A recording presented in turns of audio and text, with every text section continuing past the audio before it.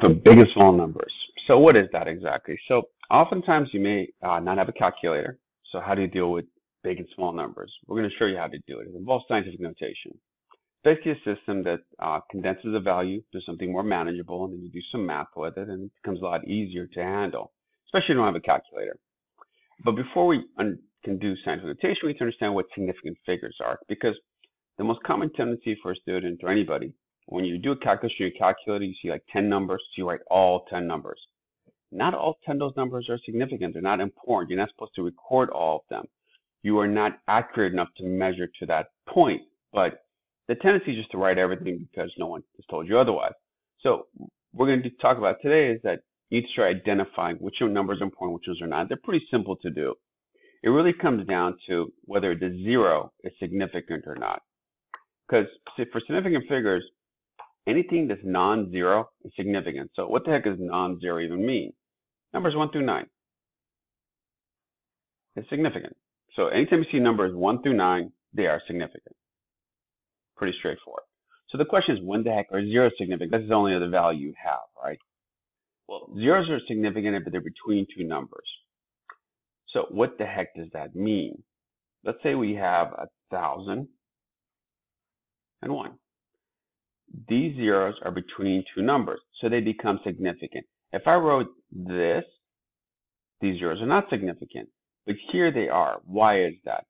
Because it's called the sandwich effect. You have 1, 2, 3, 4, 6 figs. Because the zeros are between two numbers, I could do 9, 0, 9. That's 3 significant numbers. I could do 7 with 4 zeros and a 7. That's 6 significant numbers. So anytime a zero is between two numbers, 1 through 9, they're significant. Pretty straightforward. Zero is significant if they follow a number and a decimal. What the heck does that mean? If I wrote this, how many significant figures do you see? Well, first off, your decimal point, in case you did not realize this, is at the end. Whenever you don't see a decimal point written in a scenario, it's all the way at the end. That's the way it works. So here, I have just one significant number. Why? Because these zeros are placeholders. Same thing if I did this. These zeros are not significant. They're just placeholders. You don't write them down in your answer. So when the heck are they significant in these formats? Well, if I did this, this zero becomes significant. So I technically have two significant numbers here. Why is that? Well, these zeros follow a decimal point, right? These three here that I ignored, but they did not follow a number. Once they follow a decimal point and a number, has to be both, not just one or the other, then they become significant. So decimal point, number, now my zero is significant. I could put all these zeros, they're all significant now. So now in this situation, I have 1, 2, 3, 4, 5 significant numbers, including the 7. If I did this, 1, 2, 3, 4 significant numbers. So when a zero follows a decimal point and a number, then everything, all the zeros you're seeing are significant. So they have to follow both. That's the key feature. Before the number, nothing happening. But as soon as you go after a number and a decimal, boom, they become significant. That takes us to our last scenario. When a number comes before a decimal, everything's significant. So going back to that 700 example, what if we did this? Guess what? Everything you're seeing is significant. Why? Because the number is in front of the decimal. It just works. So anytime you see a number in front of a decimal, everything you're seeing is significant. So here I have 1, 2, 3, 4, 5, 6 significant numbers. I could do, I have 1, 2, 3, 4, 5, 6, 7 significant numbers. So that's how that works. So that's how you determine significant numbers. Now, why do we need to know that? Because that's going to help us to write numbers in scientific notation. So what is scientific notation? It's a way of writing a very big number in simple form. So 36,000 can be written as 3.6 times 10 to the fourth. This value is called the coefficient. And this is called my exponent. So how the heck did I determine these two, you ask? Pretty straightforward. Your goal is to only have one number, 1 through 9, to the left of the decimal point. That is it. That's your mission in this. To write scientific notation, you can only have one number, numbers 1 through 9 only, to the left decimal point. 0 does not count. You cannot go 0 point anything. I can't go 0.6 times 10. No. Bad. So here, where's my decimal point? Remember, if you don't see it written, it's at the end.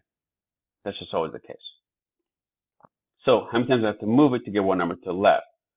1 time, 2 times, 3 times, 4 times.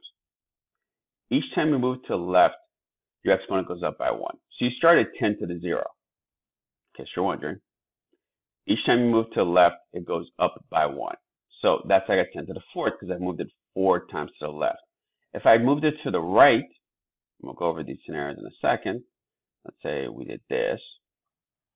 Where's your decimal point now? Here, right? Where's my number? Over here. So I need to move it to the right instead of the left, right? Each time you move it to the right, your exponent goes down. So this would be 7 times 10 to negative 3. And for those wondering why not include this 0, it's not significant. That's the whole point of this. So the key to scientific notation is this. You can only have one number to the left decimal point. That is your mission. As long as you stick to that mission, you should be fine. All right, so let's look at some numbers bigger than 1.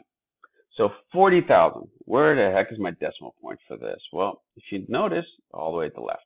Sometimes I have to move it 1, 2, 3, 4. What do I get?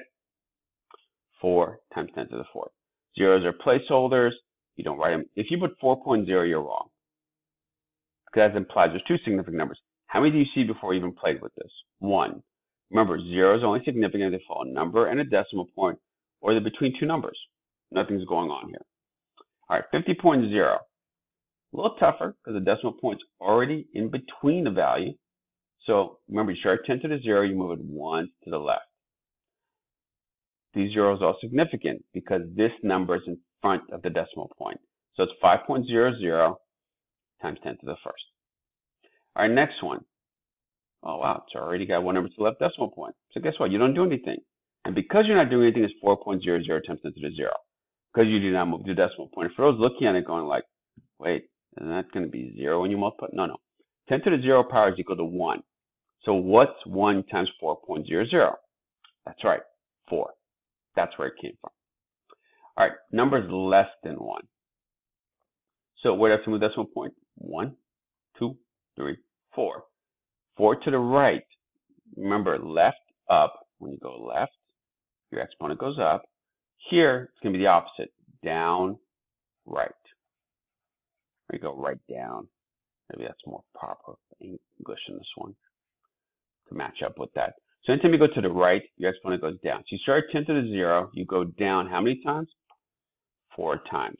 So 4 times 10 to the negative 4. Once again, zeros are not important because they're not significant, so you don't write them. Next one, how many significant numbers do you see? 2, 6, and 0. So it's going to be 6.0 times 10 to the what? Well, how many times do you have to move the decimal point? You have to move it over 1. Ooh, where's my decimal point? It's super small right now. Just missing an action. There you go. 1, 2, 3. So it's going to be 6.0 times 10 to negative 3. For this one, how many significant numbers do you see? 3 of them, right? 1, 2, 3. It gives you 7.00 times to negative 3. So that's how you do it. Let's try some more. How many significant figures in right scientific notation? Okay, first off, zeros are all placeholders. 1, 2, 3, 4, 5 times 10 to the 4th power. Here, one significant number, 8.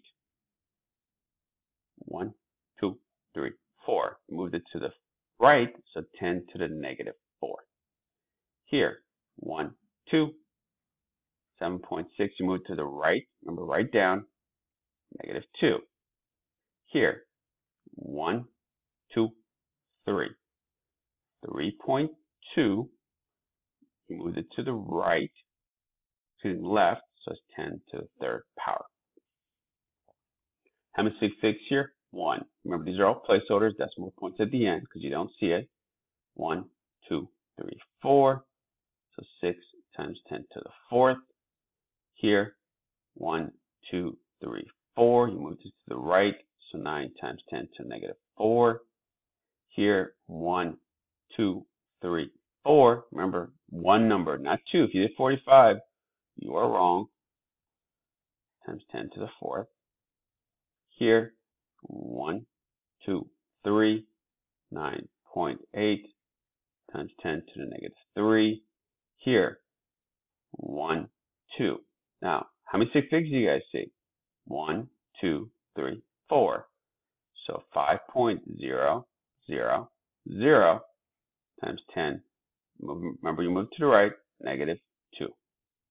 Here, how many figures? 3. So that's how we can have in your answer. 1, 2, 3, 4, 5. 7.89 times 10 to the 5th. All right, now let's do multiplication and division. So now that you have a basic understanding of scientific notation and sig figs, how do you do math with them? All right, so let's say we're trying to multiply numbers. So when you have in scientific notation already, and this is what you need to do, is first put in scientific notation, then do the math. And I'll show you how to do that in a second. But let's talk about what the math really is. You multiply the coefficients, and you add the exponents. And that's all it is. So 2 times 4 times, and then you just add the exponents, 5 and 3, which gives you 10 to the 8th. That's all you got to do. Multiply the coefficients, add your exponents. There's your scientific notation. Division, you divide the coefficients. So you divide 8 by 4, because those are the coefficients, right? And you subtract 6 minus 2, which gives us 2 times 10 to the 4. So you guys are probably looking at this and saying, when is this ever applicable? Let's take a look. Let's see how to do these without a calculator. So how the heck would you do it? So what I'm going to do is write all these scientific notations. So 1, 2, 3, 4, 5, 6. 8 times 10 to the 6. Well, that's a little bit easier to work with. Times 4 times 10 to the 2nd. So 4 times 8, 32. Times 10 to the 6 plus 2, 8 power. Now, the only thing you have to do at the end of this math is make sure your answer is scientific notation. Is 32 times 10 to the 8th scientific notation? The answer is no. You can only have one number to the left decimal point. So I'm going to move it once to the left. 3.2. Now, I started 10 to the 8th, not 10 to the 0 this time. That's why it's a little different. So you move it to the left one time, so your exponent goes up by 1. You start at 8, and you go up 1, so 10 to the 9th. There's your answer. All right, let's try this one. So I'm going to do multiplication again. So 2.5 times 10 to the 1, 2, 3, 4, 5 times 2, 1, 2, 3, 4, 5. So correct sig fig was 2 times 2.5. That's right, 5. And then you add your exponents. 5 and 5 gives you 10 to the 10th. There's your answer. So in scientific notation, because there's only one number to the left decimal. Remember, if you don't see it, it's at the end. That's always the case. All right, next one. Division is a little tougher. So what I always suggest is making the top number, which you're dividing, 2 digits. So instead of making this 4.5 and dealing with decimals, which I don't like, what I'm going to do instead is go 1, 2, 3, 4. That's what I usually stop at from the scientific notation, but I'm not going to do that. I'm going to make it 45. So 45 times 10. How many times do you move it to get 45? 1, 2, 3, 4, 5, 6. Negative 6, right? Divided by 9 times 10 to the third. Now look what it was before. Scary, scary calculation. Now look what it looks like. 45. Now I'll rewrite it for you a different way so you can see a little bit better. Look how easy that math becomes. A scary number became easy. Scientific notation is your best friend when we don't have calculators. What's 45 divided by 9? Ooh, that's 5. Subtract the exponents. I always suggest writing this out. Negative 6 minus 3. Why do you not want to do this in your head? Because most people do this in their head like, oh, negative 6 and positive 3. That's going to be negative 3. No. That's not how it works. Because you got to flip the signs. That's how math really works. 5 times 10 to negative 9. Think about it. You're taking this number and you're dividing by 9,000. What you're implying, your number is just 0.005. That makes 0 sense. It's like me saying I have $1. I'm going to split it between 100 people, and each of them gets $100. Makes no sense. Just do the math. Do that extra step of writing it out. Don't do it in your head. That's where bad things happen. All right, this one, division. Remember, what do I say? Keep the top one as 2 digits, so 49 times 10 to the second. This becomes 7 times 10 to the first. What's 49 divided by 7? Wow, it's an easy number to deal with. Subtract the exponents. 2 minus 1. There's no negative, so really easy math. It's going to be 10 to the first. And the last one, I can make this 1.6. I can make this 16. If 16 times 2 is easier for you, then go 16 times 10 to the fourth times 2 and get your answer. It'll be the same answer, but I'm going to go 1.6 just because I want to stay consistent. 1, 2, 3, 4, 5. So 1.6 times 10 to the 5. All the zeros are placeholders. Times 2 times 10 to the first was 2 times 1.6, 3.2 times 10 to the 6. Now let's say you did do that 16 I was mentioning earlier.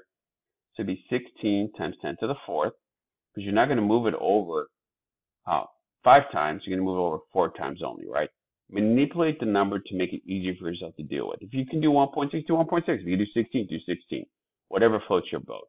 Because watch, times 10 to the first, this becomes 32 times 10 to the fifth. And you're like, wait, that's not the same answer. But look, it's not science notation. 1 to the left gives us 3.2 times 10 to the sixth.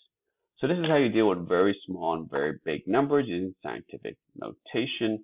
So hopefully you have a better idea how to manage those now.